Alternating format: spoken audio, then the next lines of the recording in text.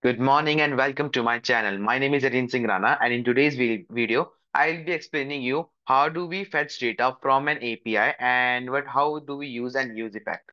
So as you can see that it is this is the objective of our today's video, which is that fetch the data from Dummy JSON and use the product API to display the data in the card. So API reference is this API. As you can see that it's in white color. So as you can see that this is the API that we need to use, and this is the example output. So you can see that we are getting a list of 15 products in the card style, and the data is being fetched and being used inside the card from the API and being displayed inside the card, as you can see that over here.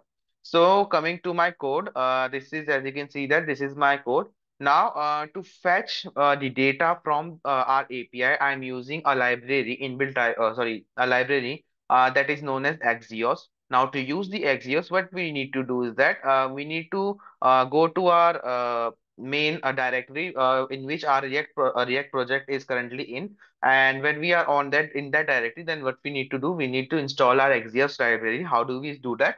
We have to write the command which is npm I. I means install. It is an abbreviation, or you can simply write install as well. So npm install Axios. So it would install the library of the Axios in our current React project. So after that, what we need to do is that we need to import our Axios from the Axios library. As you can see that this import command is for that only. Now, how I am using it. So this is, as you can see that this is app.js. Let me first show you how the output would look like. Just a second. As you can see that this is my output. These are the cards that I have created, that are being created as much the data is coming corresponding to the length of data. So as you can see that these are the card, and each and every card is different, or you can say that according to the data that I'm getting from my API. So how is that happening? First I created a useState variable which will store my arrays of object. And how what is my arrays of objects? So array is the you can say that array is the product products object, stores the different products object. So each object represent a single product inside my array. So as you can see that first I created a const type use state which is data, which will store my array, and you can see that this is the default value for my use state, which is the empty array symbols, sorry, empty brackets, which means that empty array. So after that, as you can see that first I imported my use state and I used it over here. Then I also imported my use effect to use it over here. Now, what's the use of use effect? Now, use effect is a hook which allow us to perform side effects on a component whenever there is a there is changes in the dependencies array. In this case, I'm using my use effect for my fetching for fetching the data from the dummy.json server or API. So how am I doing that? Inside my use effect, I created an arrow function, and arrow function defines another function which is an async function. So what happens with the async function is that whenever we want to put a function into an asynchronous category, which means that the for the next date for the next command line to execute, the command line is not dependent on the previous command line or previous interpretation. It is a kind of a promise system. It means that it will do it work, and the rest of the code should get executed and should not wait for its completion. So that's how the promises work, and that's why we are using the async and await function. For using the await function, we need the function needs to await keyword. The function needs to be in async. So when we talk about this function, this whole function is now an asynchronous command of block. So it means that it would give a promise that okay, you can continue executing the rest of the code, and if there is a problem, then I will give you an error, and if I'll get the data, I'll give it back to you. So that's why we need to use await and async over here. The main reason would be that when we fetch data from the server, we cannot halt our whole browser till all the data has been fetched, because then it would make the loading process much more longer. So just to skip that time, while the whole browser is being rendered, the side by side the fetching function, because of the async function, would keep on fetching the data from the API. Hence, the loading of the website would be much quicker, because while the whole UI is being loaded, the data is being also fetched side by side. So that is the only reason for using an async and await function. So as you can see that inside my async function, which is the fetch data, and it stores whatever the data is being we are getting from the API inside my response variable. And as you can see that it uses the await keywords, and after that it is using we are using the command library of Axios to get our data, which is axios.get, and inside the parenthesis is our API from where we will be getting our whole data. Now, after that, I am using the setter function of the useState variable data. As you can see that this is the setter function, which is set data, which would give us the response, which would add our, or you can store our, you can say that store our data inside my set data. Now, you might be wondering why I'm using respond.data.products. Now, to answer that, first I will have to show you how I'm getting my data from the browser only. So as you can see that this is the data that the API is giving me. So in this you can see that we are getting an object. An object contains multiple things. So let me to make it a more visually appealing, I will simply print it. Just a second, console.log response. Okay, so let me go to my browser and inspect element. Now we'll go to our console. So as you can see that yes. So here, you might be wondering, just a second, let me just arrange it.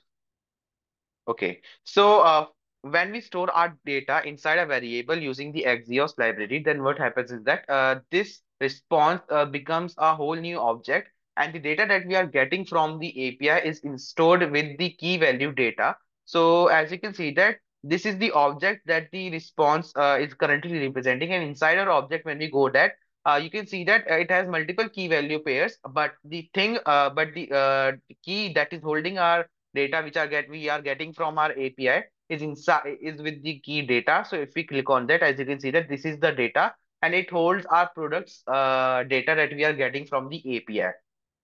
So that's why we are using that's is the only reason that we are using response.data over here. Now why are we using dot products over here? Let me just clear out this console first. Hmm. Just again, let me just refresh. Okay, let's do this. Yes. So this is our products data. Let me just a second, not this. Let me response. Okay. So as you can see that the data was holding all the data that is coming from the API. And how is it coming? It is giving us an object, and what does object contains? It contains the keyword product, and the product's keyword contain an array, and array, and inside an array, each and every object is a separate product. So as you can see that the length of the our products array is 30, and which means that there are 30 objects inside our array. So when we go inside of it, as you can see that this is an whole array of 30 products.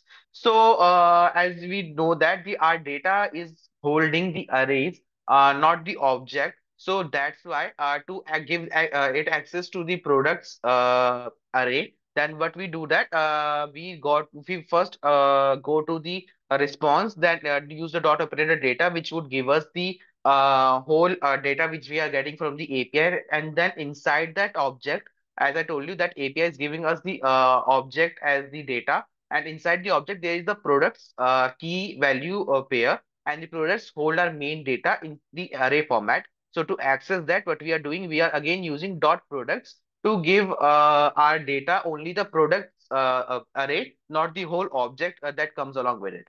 So that's why we use response.data.products. And if as you can see that if we gave it the response and dot data, then it would return the whole array. sorry, it would return it the object of the product, but we want to give it only array. So if I write over here products, so you can see that it would give us the only the array itself, not the whole product. So this console is with response.data, this line in this output over here, and this is with our response.data products. So as you can see that this is the array data only. So that's why we use response.data.product over here. Now, this is how the function is working. After that, coming out of the function, we are simply calling the function to start the fetching process. And this empty array is our dependency array. As I told you, the use effect runs only once. And whenever there is the modification inside our dependency array or the values of the dependency array, then the use effect would start the repainting of the whole web page again. So as you can see that it is empty over here. It means that the use effect won't be would be only rendering once, or you can say that it will be only rendering for the first load only, and it would not repaint the whole web page because it doesn't have any dependency element inside its array. So after that, as we know that the data would be holding our main array. Now, how am I rendering it? How I'm printing it all of it? So as you can see that first I created a show variable using the let keyword, and inside of it I use data.map because I told you the data is holding the array of objects, and each object is the detail for each and every product. So we are using the map function to return an array of cards. So what I did is that I used bootstrap over here because in the example as well you can see that it is a bootstrap card. So first, when we go to the Bootstrap, there is two tags that we need to embed in our index.html, which is the link tag and the script tag. So when we go to our link tag, as you can see that this is the link tag this is the link tag that we have to paste. And in the script tag, when we come that this is the script tag, as you can see in Bootstrap, this is the script tag for uh, the card that we are using. Why we do that? So that it can import the data from the server, and it can apply all those necessary changes in the card. So this card starts from this div and goes till this div. So as you can see that what function would be returning, it would be returning an array, a modified array of the original data. And what does that modified data contains? It contains the this HTML code for the data, and it would first give the each and every parent div tag its own unique identification key, which is its index, because each and every element has its own unique identification through its index. So this is really important because if we want to edit a specific card and we do not give any card its specific value, then what would happen is that it would make our job very hard to edit a specific card only. So after that, these are the styling that I did for the card to make it look a bit more center and increase its size. So after that, as you can see that this is the image. So now coming to the map function, now what does the inputs the map function would be taking from the data array? So as we know that data is the array of objects, so res is representing our object, and index is our representing our each object's index. So as I told you, he's getting the unique indexes of each and every product. And how am I getting my images? Now once again we'll go to the R console. Just a second. So as you can see that this is the array that the map is currently holding. Now each object contains the elements like, as you can see that brand, category, description, discount percentage, ID, and image. Image key holds an array itself, which is the multiple image addresses. As you can see that these are the five image addresses inside my image key, which represents the product's image as it is self-explanatory. So as you can see that to get my images, first I created an image tag, and then in our SRC, I use the curly braces. Of course, the curly braces, I'm using curly braces over here to escape into my to escape out of the JSS and write the JS command. So what I am doing is that I'm first using the object that the map is getting, which is res, then dot operator to access its key. And what key am I accessing is images. So when we access the images, the image contains an array of length 5. So I can pick any of the images. So I use the first link, which is the at the zero index. So as we know that to access any element at the specific index, we use the curly braces along with the array name, and we mention the index inside those curly braces. So as I told you, first object, then the dot operator lets us access the image keys value. So what is the value is our array. So after that, I mentioned that I want the first address, which is at zero index. So that's how I am getting my image address, and that's how image is being displayed. Now after that, I just a second. I gave the title. So as I told you, the array of the objects inside my array contains multiple things, and it also contains my title. As you can see that it contains title, which is iPhone 9. So that's how I'm printing my iPhone 9. And to give numbering to each and every card, I also displayed index plus one, because we know that the index value is starts always starts from zero, but we do not want to show the each and every product serial number in that manner. We want to show the first product's serial number as one. So that's why I used index plus one over here to give it a proper numbering. So that's how the we are giving the proper numbering, and that this res dot title will give us our title from the data we just fetched. Now, similarly for description, again, res object which is in our products array contains description as well. As you can see that, just a second, yes, this is the description over here. So that's how I'm representing my description. And similarly, when we come to the button, similarly the price, when we come to the data that we have just fetched, there is a price key value pair as well, and that is how I'm showing my price for each and every product by first printing my dollar symbol and then using the curly braces to get my price from the res object. So that's how the map function would the array of each make the array, and each element would comprise of this whole HTML code. And after that, when we come to the return command, it would simply return a div parent, a div tag with the class name parent, and then we are simply printing our whole array using the show data, because as I told you, the show contains the show variable contains the array, and each element inside my array contains my each and specific card that has gone through this map function. So that's how I'm printing all of my cards. Now coming to the output, as you can see that there are around 30 cards, but in the example as well, it was showing us the out expected outputs as a list of 15 products. Now how are we going to achieve that? Now for us to achieve that, we need to reduce the array size. So how are we going to do that?